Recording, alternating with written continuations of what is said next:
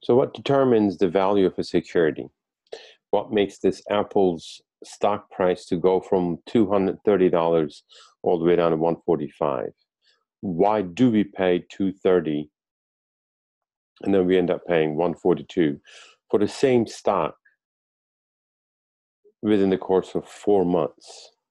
Why do we change our mind and all of a sudden we pay $145 to a stock that we used to pay $230 a few months before? So let's talk about the simplest of investments, a bond. Current price and then future receipt, if you will, right? Or perhaps we should say future cash flow.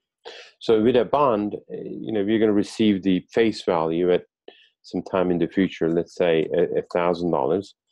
What are we willing to pay for this now? That's the main question, isn't it? So let's say that at the end of this year, we're going to receive $1,000. How much are you willing to pay now? Let's say the price is $900. So what we did is we generated ourselves a net income of $100. That's $1,000 that we're going to receive and the $900 that we're paying right now, and that's $100 of a net income. What is the net return? Well, the net return is the $100 income that we generated using the $900 investment that we made, and that's an 11% of a net return. Now, if we pay more, obviously, we're going to have a net income that's less. We're investing in $950.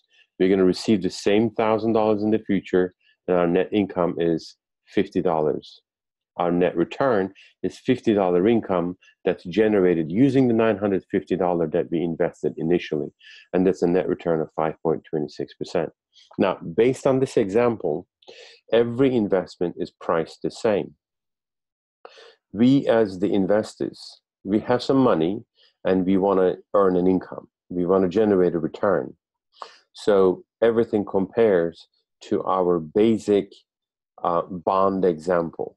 If we are investing in a U.S. Treasury where we have short-term U.S. Treasuries where we have no risk, then we're going to earn very little. In fact, we might end up paying $998 where we earn, a mere $2 a year, and then which is 0.2%.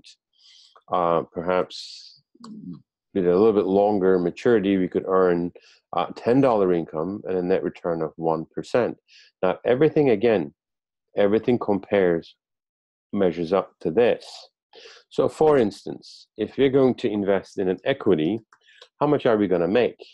See, with a bond, the future is certain.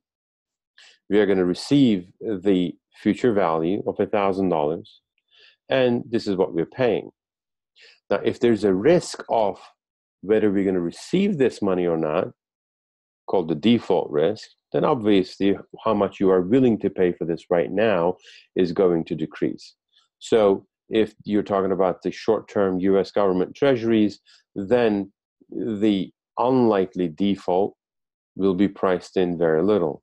However, if you're investing in an XYZ company that has a very high, so for instance, California Utilities Company, which just filed for bankruptcy, they still have bonds floating, and they are trading, I assume, somewhere around this level, or perhaps even more. We have Argentina, for instance, who filed for bankruptcy twice in their history, as far as I remember, and nowadays they seem to sell at around 10% on their 30-year bonds, 10% a year. So based on the risk of default, the price that we pay today will determine how much return we earn, because our future cash flow is what it is, the $1,000. Now, with an equity, we have a little bit more uncertainty. So let's take a look. If we are talking about the same example that we had with Apple, if you look at Apple's earnings per share, let's pull up Apple.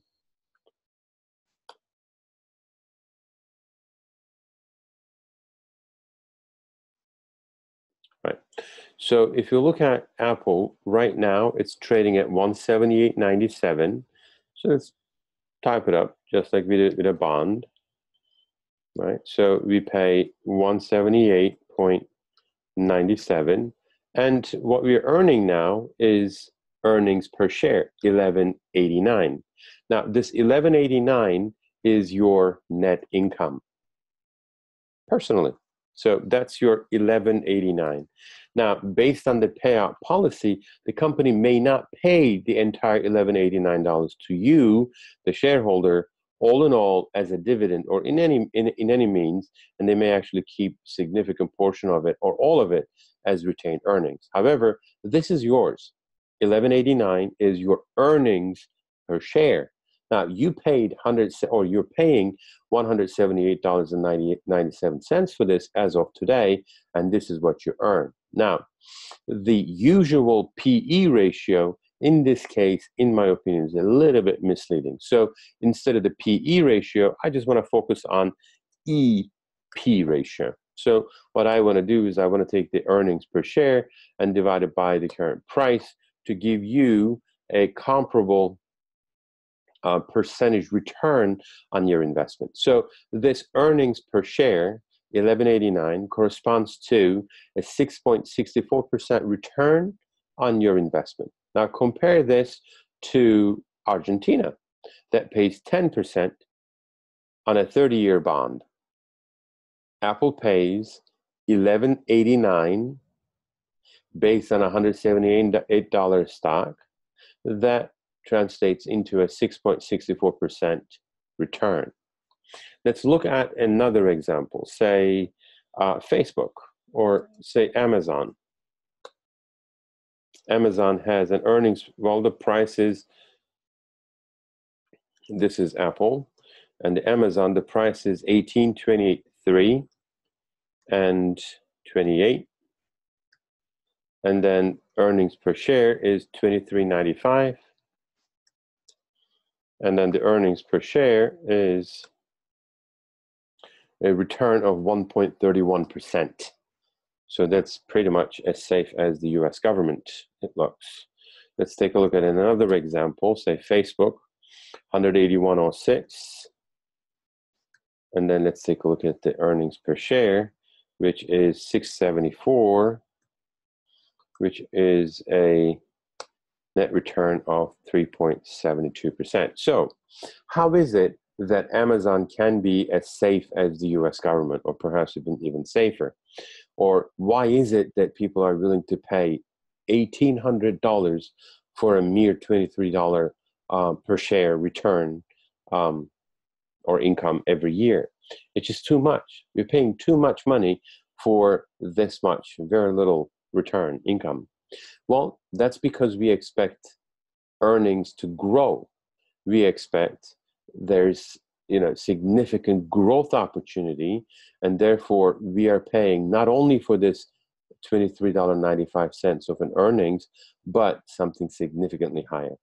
So the price of a stock is not only what is being paid or what has been paid, but also what we expect to be paid for this individual stock. And therefore, we start paying more or less based on our expectation of how much the earnings per share will change.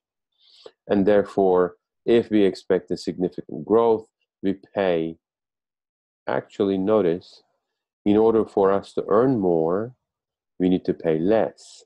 So our expectation is that earnings is going to go up, and therefore we pay more.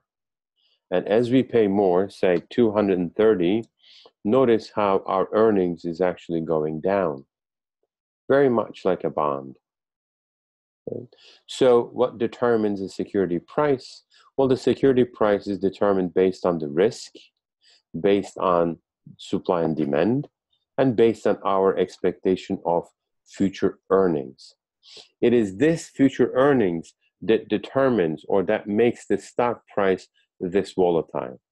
See, nowadays the discussion is about the China trade tariff, trade war with China to affect all imports, all exports, and therefore our top line, the revenues, and the bottom line, our net income, and therefore the performance of our company, and therefore the level of our earnings per share, and therefore our net income from the company that we're going to earn, and therefore we are going to pay less for it.